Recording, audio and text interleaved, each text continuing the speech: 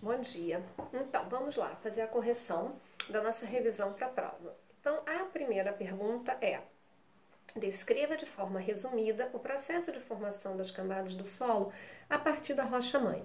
A rocha-mãe é aquela rocha bem lisa, um bloco grande, compacto, impermeável, e vai sofrendo a ação do intemperismo, que são os agentes físicos, químicos e biológicos. Então, com o tempo, sol, chuva, calor, vento, raízes de árvores, às vezes até geadas, eles vão agindo sobre a rocha e vai quebrando essa rocha, primeiro em blocos muito grandes.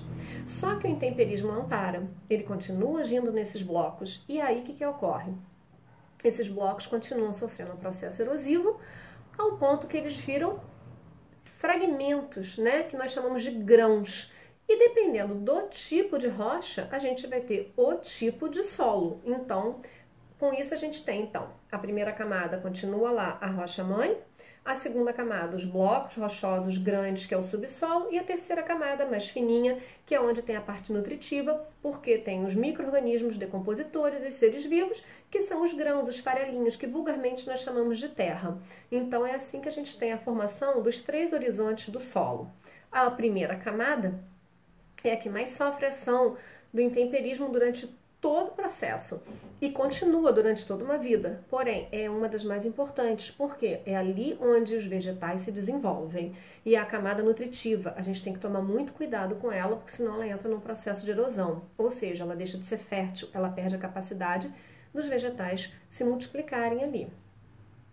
Segunda, explique o processo da formação do humus. Os seres vivos, eles têm um ciclo, onde em algum momento eles morrem, sejam animais, vegetais ou até os próprios micro-organismos e os fungos, que também agem nesse processo. Então eles vão morrendo e vão se depositando ali no solo. Estamos falando de um ambiente natural. Eles vão se depositando ali. Os micro-organismos decompositores, os fungos e as bactérias, começam a fazer a decomposição dessa matéria orgânica. E aí o que acontece com essa matéria orgânica? Ela vai se transformando em sais minerais, ou seja, o humus são restos de animais e vegetais que entraram em decomposição misturados ao solo, tá? São nutrientes desse solo. Terceira, caracterize os solos umíferos, arenosos e argilosos quanto à permeabilidade, ao tamanho dos grãos e à fertilidade. Então, o solo umífero, ele é um solo nem muito permeável, nem pouco permeável, porque ele não tem grãos nem muito grandes, nem muito pequenos, nem muito juntos, nem muito separados. Com isso, a água passa na quantidade certa. Se você coloca a água na quantidade certa, ela nem encharca, nem seca rapidamente, tá? E é um solo muito fértil. O arenoso, por ele ter grãos muito grandes e separados, ele é muito permeável, a água passa com muita rapidez, seca muito rápido e com isso ele não consegue ter uma quantidade desejável de nutrientes, é um solo muito pobre. O argiloso, ao contrário do solo arenoso, ele vai ter grãos muito pequenos, muito unidos, muito compactos, muito grudados. Apesar dele ter muita matéria orgânica, é um solo rico em nutrientes, é um solo onde encharca demais e isso dificulta a passagem da água para chegar até as raízes e a parte de cima cria muitas poças, fica aquela situação muito barrenta. Então é um solo muito encharcado, ele não tem uma permeabilidade boa, tá? Não é um solo puro que seja bom para o plantio. Então, voltando aqui, umífero, uma boa permeabilidade, os grãos não são nem grandes nem pequenos e é bem fértil.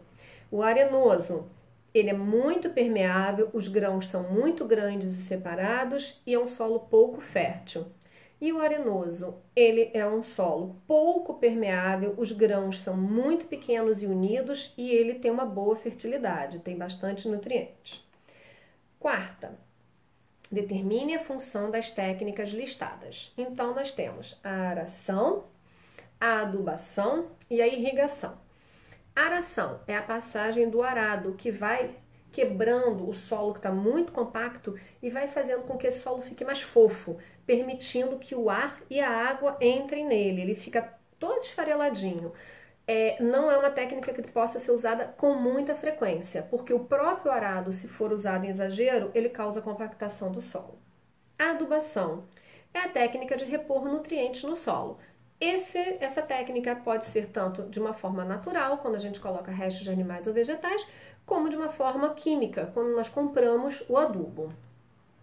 Irrigação é colocar a água num terreno seco. Pode ser desviando rios, pode ser por aspersores, né? Podem ser, às vezes, aviões, gotejadores, tem várias técnicas, dependendo do tamanho da propriedade e da necessidade da quantidade de água. E a drenagem é o contrário, é tirar a água de um solo muito encharcado. Pode ser colocando terra para absorver esse excesso de água, pode ser criando valas, né, canaletas, ou fazendo plantação em curvas, que ajuda com que a água escoe. Vai depender também do tamanho e da necessidade da plantação. Quinta, de que forma é feita cada uma das adubações abaixo? A orgânica, mistura no solo restos de animais, vegetais, estrume, que é o cocôzinho lá do boi, né, ou da galinha, restos de plantas, restos de alimentos, eles entram em decomposição. Vantagem, natural. Desvantagem, demora um pouquinho. A adubação química, você compra o fertilizante pronto, desmancha na água e joga na sua lavoura, né, na sua plantação. Qual é a vantagem? Ela é rápida. Desvantagem, é cara. E a adubação verde é quando você pega as leguminosas, feijão, lentilha, soja, corta a planta, vende o que você precisa e as raízes, que são ricas em proteínas, naquelas bolinhas, naqueles nódulos, são misturadas ao solo. Quando elas entram em decomposição, elas devolvem para o solo as proteínas que foram retiradas. Sexta, liste os fatores de intemperismo que atuam sobre os solos e podem causar erosão caso esse solo não tenha a proteção de uma cobertura vegetal. Então, os intemperismos. Falei lá na primeira questão. Sol, chuva, vento, calor, temperatura, frio, geada, raízes de plantas. São todas ações de intemperismo. Sétima, de que forma a cobertura vegetal e as matas ciliares previnem a erosão? A cobertura vegetal, ela é uma cobertura, o nome já diz. As raízes se entrelaçam e seguram o solo.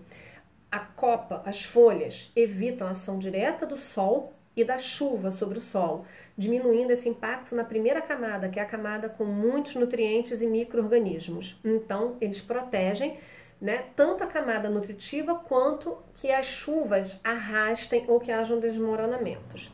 E mantém a umidade, a raiz segura a água. E as matas ciliares? A mesma coisa, a plantação na beira do rio, aqui assim, ó, tudo na beirinha do rio, segura, a raiz funciona como uma rede, evita que a beira do rio caia, o barranco caia sobre o rio e tampe esse rio, provocando um assoreamento, tá?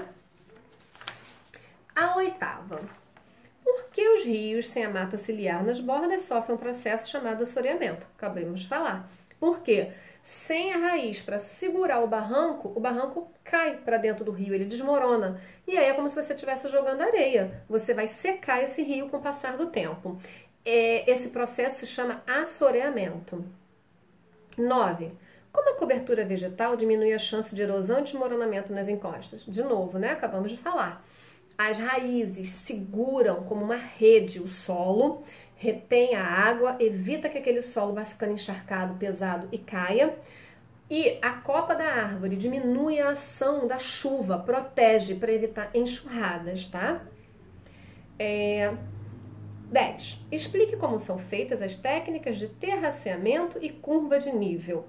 O terraceamento também é chamado de degrau. Você tem um morro que você corta ele assim, ó, todo fazendo um degrau, como se fosse uma escada. Qual é a vantagem? A chuva, quando cai, ela não desce de uma vez, ela desce como se fosse a água numa escada, fazendo esse movimento. Isso evita a enxurrada, a força da água que arrasta a plantação, arrasta a camada nutritiva, arrasta tudo que estiver pelo caminho. A água cai, para, fica empoçadinha, escorrega, fica empoçadinha, diminui a velocidade e a força da chuva. E a curva de nível? A mesma coisa, você corta o morro todo, né, fazendo em volta dele canaizinhos. E aí a água cai ali, fica presa e escorrega devagar. Aí cai no de baixo, escorrega devagar. Com isso a gente evita que a água desça também com muita força. E a 11. De que forma as queimadas prejudicam a fertilidade do solo? Quando você faz a queimada, você mata os seres que vivem naquela camada superficial. E são os seres exatamente que fazem a decomposição da matéria orgânica para promover o humus naquele lugar. Então você simplesmente mata quem promove a nutrição do solo, tá? Por isso que as queimadas, elas acabam com a fertilidade do solo. Vamos ao capítulo 3 agora, a partir da pergunta número 12. Determine as proporções de água doce e salgadas no planeta. Nós sabemos que nós só temos 3% de água doce do planeta, sendo que 2% está na geleira. Somente 1% é que se encontra disponível para o consumo humano, tá? 13. Três importâncias da água para os organismos vivos. Além da hidratação, promove reações químicas, dissolve substâncias no sangue e entra na composição do sangue para ajudar no transporte de substâncias, além de eliminar toxinas através da urina, por exemplo.